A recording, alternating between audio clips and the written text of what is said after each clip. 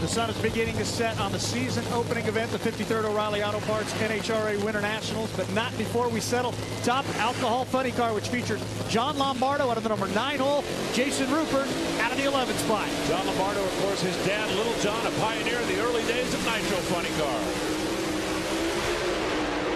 Big time move for Jason Rupert. He's been here before, and he comes up short again. John Lombardo wins the Winternationals for the first time ever, going 5s across the board at 261 mile an hour. Watch that Senna oil car near side. Made the first move, had a big advantage on the reaction timer, but it shook, it rattled. He slowed to a 565, 3 times to the final, 3 times a bridesmaid for Jason Rupert, whose car was all over the place. John Lombardo danced around a little in the middle too, but he was able to hold on to it. John Lombardo, a second-generation racer. He knows the importance of winning here in Pomona and picking up a Winternationals trophy. And in just a moment, we will talk to the good-to-go Napa know-how driver. John Lombardo, he's already grabbed his Wally. He's got his mellow yellow. John, you said your crew had this car figured out. Your first Winternational victory. What does this mean to you? It means everything. And back-to-back from the World Finals to the Winternationals. I mean, Jeff and Tim and Russ and Mike and Dolph and everybody at home really had this Napa car rocking this weekend. For Lucas Oil, Mountain View Chevrolet, CP Carrillo. Got all my family out here. Michelle, Ryan, Jordan, good friends. This is unbelievable Sunday at Pomona. I like it. 2 victories here in a row. I think John might have a new favorite track. Stat guy, you got more? Think about this for Jim Whiteley. He's looking to win his 20th race, only his 57th event. That's stunning. His record over Chris Demke, 10-4 head-to-head, but in finals they're evenly matched to apiece. And just how good has Jim Whiteley been? His 6th consecutive final. Just how good is Norm Grimes, the crew chief? Remember back in the day when he led Rick Santos to 5 consecutive world championships. Norm Grimes now calls the shot. I talked to one of the guys on Chris Demke's crew. They said it broke a rocker arm in low gear last time. The damage wasn't as severe as it may have looked. They did have to put a new motor in, however. Who's going to be chasing who early this year? We're about to find out.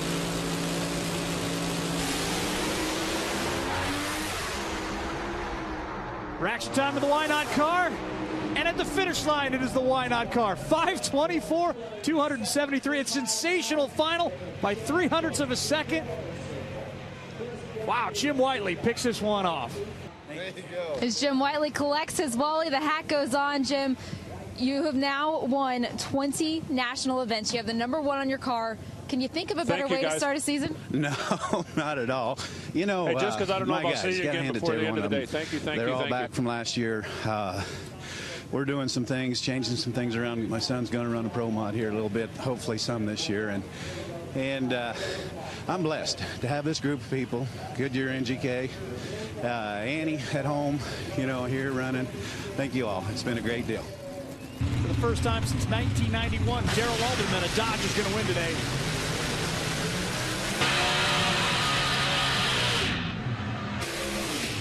And Roy Johnson Horsepower is going to win today, too. That's the other thing we definitely know.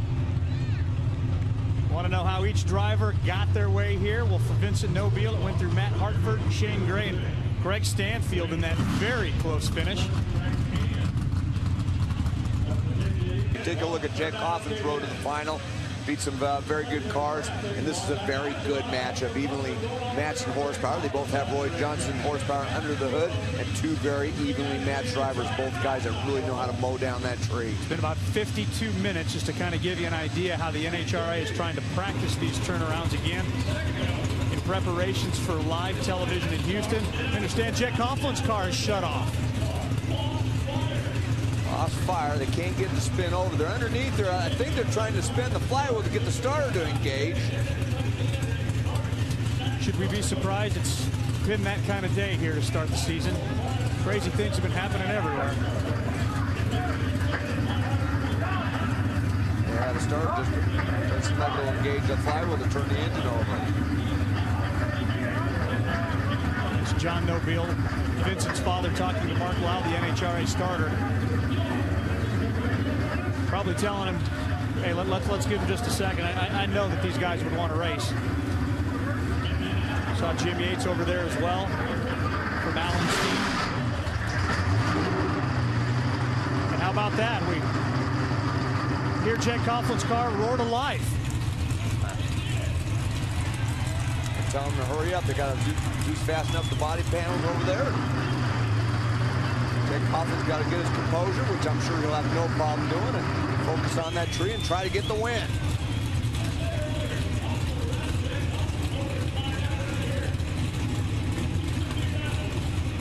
So without a burnout, Jake Coughlin is set to take on Vincent Nobile.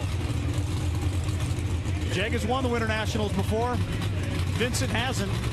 Didn't look like he even had a chance to get the wheelie bar set. Could be interesting. Here's Jake Coughlin, though.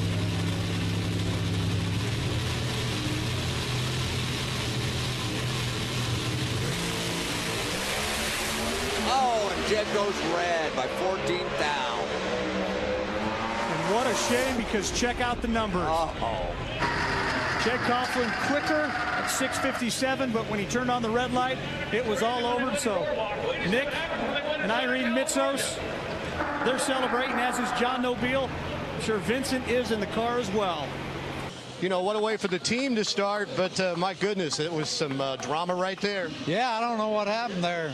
Vincent looked like he lost fire out there, and then Jaggy here, he shut his off just waiting on Vincent.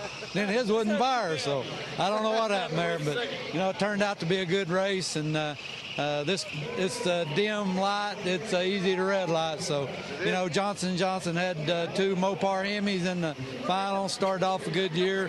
I didn't do my job very well today, but we'll be back in Phoenix. All right, we'll see you next week. To Gary Gerald. With Vincent Nobile standing by up here at the top end, I would think, in addition to being elated to kicking off a new season with a Wally, but the consistency of your performance in 4 rounds today, astounding. And I know that's something I believe you've really been targeting. Yeah, you know what? I owe it all to my team. We went testing over the winter. That was our goal, to make a more consistent race car, and we did it. Got to thank Mountain View Tire, Mountain View Performance, Napa Auto Parts, Valvoline. You know what? We did it. We started off the year right. Now we just need to continue it. And the first time in your career, you're a points leader. That's it. Well, Jed Coughlin, you red lit in the final, but we saw all of the commotion at the start line. What does that do to your psyche? Actually, I was feeling pretty damn good, to be honest with you. I'd seen Vincent have trouble out there after his burnouts. I shut my car off to do that sportsmanly-like thing, right? And then when, obviously, they got his started to come back, for some reason my starter wouldn't work. I was like, oh, my God. That's not really the way you want to go, you know, but fortunately it came around. They fiddled around long enough over there, which gave us time. Somehow it started out. I'm really not sure why. It felt like maybe the solenoid was hot or something and just wasn't working. But a lot of commotion. You know, 2 J&J cars in the final. I'm really happy for everyone with our Jegs.com Mopar Dodge Avenger. We had a heck of a weekend, and looks like 13 is going to be a banner year. I shut my car off to wait for you to back up. Oh, and then my starter wouldn't work. My car shut off again. Yeah. I don't know what's going on. So, hey, congratulations.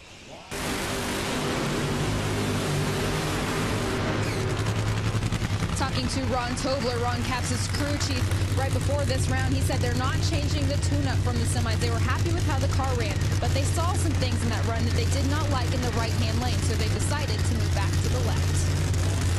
Probably a smart move. Ron Capps looks to win his 3rd Winternationals. Courtney Force looks to become the first female ever to win here in Funny Car. It's an interesting move to take the left-hand lane. I mean, went a 403 in the right-hand lane, but the left has been the lane of choice. But I want to say one thing. The Safety Safari, NHRA have done a fantastic job of track prep here at the Winternationals. It doesn't seem like there's a big difference in lane. There's probably some little undulations out there that certain crew chiefs may or may not like. That's what's causing them to take the left, but there is absolutely nothing wrong with either lane. You think Courtney's rattled right now?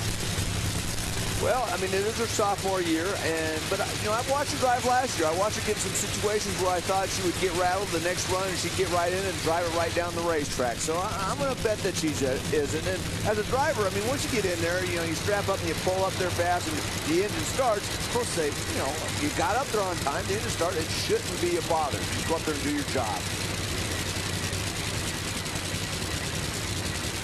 Well, last fall, she stopped Ron Capps' title hopes here in a great race in the semifinals, but came up short of winning in her own backyard. But now she's just 1,000 feet away. It's Capps. It's Courtney.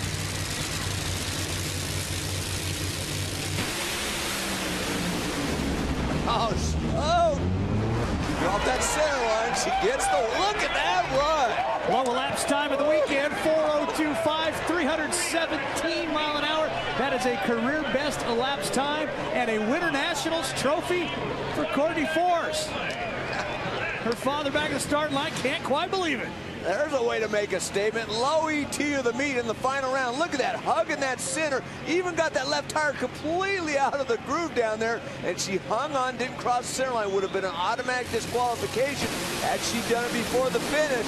And boy, the thing even stayed hooked all the way that far out of the groove. Take a look at this. Right hugging that lane, that center line with that left tire completely out of the groove, and still runs a 4:02. So much drama, Courtney, going on before you got up there into the water box. What were your nerves like? Man, it was definitely nerve-wracking. Oh my gosh. My guys were busting their butts trying to get this car ready for the final round. I mean, it was definitely tight. I didn't know if we were going to make it. I was getting ready in my pit area. It was definitely stressful, but when I pulled up there, I made my guys listen to Ace and Base. I saw the sign all weekend long, and they're blaring it as I'm pulling up there. And man, it calmed my nerves. I was ready to go. And they have given me a pretty dang good race car all weekend long. I am so proud to be a part of this Traxxas Ford Mustang team. Ron Douglas, Dan Hood, you guys are amazing. Every single one of those guys on that team. They've given me a great car. But for Traxxas, Castrol, Ford, Auto Club, Brand Source, Mac Tools, I'm taking a win home at my home track. I'm so excited. I'm going to celebrate in the winner's circle with my friends. Woo! Winter Nationals champion. Woo!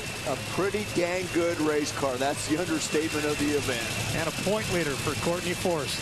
Hey, this is the 50th year Top Fuel's been campaigning for a championship, and we're going to settle it right now. The Sarge has only won 2 times in the last 2 years. Both of those coming a year ago. Sean Langdon looking for his second career win.